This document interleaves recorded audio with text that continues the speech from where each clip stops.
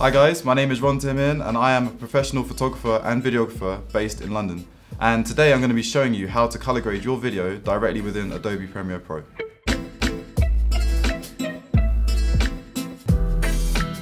Okay, so I've opened up my video footage within Adobe Premiere Pro, and although it's a lovely shot, it's lacking depth and it's lacking color.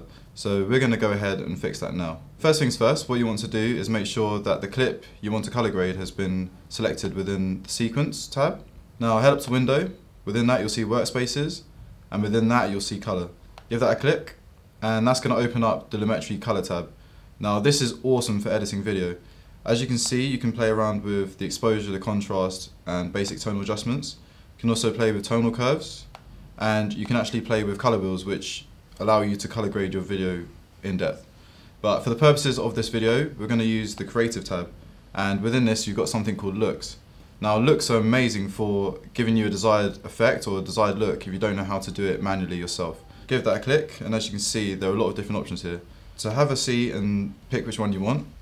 Head to the preview window and use these arrows to scroll across, and as you can see it's changing the grading of your video footage. So for me personally, I love the first one.